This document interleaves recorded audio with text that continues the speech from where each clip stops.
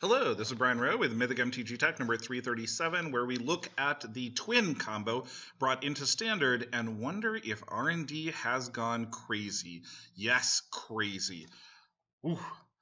First, though, we need to look at the Felidar Guardian and the importance of this cat. What is this cat? Apparently, it's some type of tiger puma with horns. I am referring to this from now on as the combo cat. There's something about Felidar that create combos. The original Sovereign, 40 life. Win the game. EDH combo. Throw in a little bit of a flash deck. Everybody will be unhappy. The Cub breaks down combos. The Umbra, if there's a combo, post it, but it does look like the cat. But all three of these cats have something to do with combos. The new one. So for those of you not familiar with the dark days of Splinter Twin was a card that changed the way that Modern was played. You either had to play super fast to beat this combo, or you had to fear tapping out because of this combo. This combo changed the way that control decks won the game. It was often played in a red, white, blue deck. It has a 3 casting cost part and a 4 casting cost part. Very, very solid. It attacked you with infinite creatures by creating one and then another and then another and then another with the ability from Splinter Twin. There's 2 different enablers that were there, the Deceiver Exart or the Pestermite, and with blue to back you up, it was a very difficult combo to beat.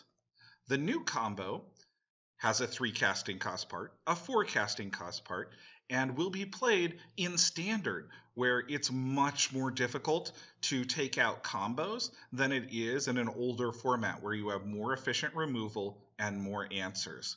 This is going to be crazy.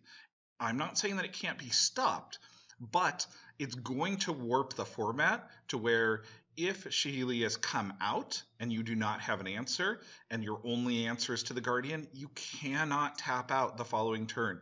It's going to strategically change the way that you have to play and build decks for the entire environment. A bunch of people have asked me, should I jump in and buy this combo right now?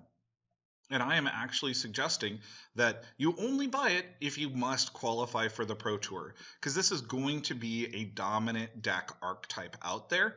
But otherwise, I would build a deck designed to beat it and avoid the chance that both of these cards could crash in price if either part of the combo is removed. They've already spiked, especially Saheeli, and there's a huge chance that we could see a banning here that strips this deck out of Standard, and then you could lose hundreds of dollars or at least $200 on your deck turning into absolute nothingness overnight. It is extremely important in Standard that you have answers to this deck.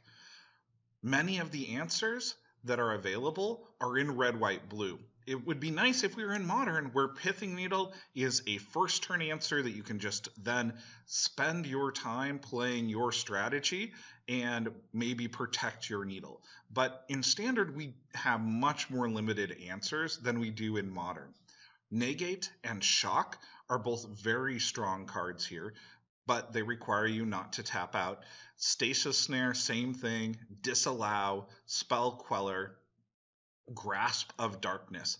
The interesting thing about this is the strong answers that I see, most of them are in red, white, and blue. So we're going to see decks designed to beat the combo that also play the combo, which makes for a really interesting to me waiting game, but dryly boring from a commentary or viewer perspective game, going back and forth trying to find the right instance in order to play the combo, and a secondary win condition in those decks where we fight back and forth to see if the secondary win condition, which one is better. If you have particular answers to this deck, especially in green, black, and even red, please post those in the comments.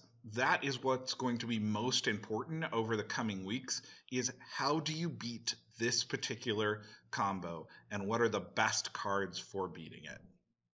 For further reading about building the combo, I would check out Patrick Chapin's article from about a week and a half ago over at Star City Games. Patrick Chapin is one of the absolute best individuals out there at exploiting advantages in environments. I've met him once or twice at events. Very, very bright guy.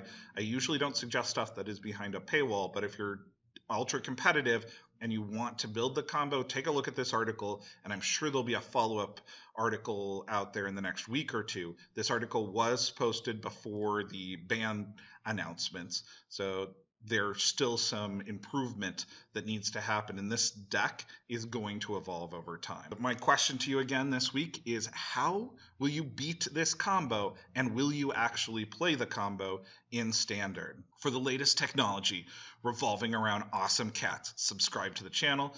Thank you to everybody who's over there on Patreon supporting the channel. This is my first video done on a laptop that I picked up to do videos while traveling, and it was paid for partially by patrons of the channel. I greatly appreciate it.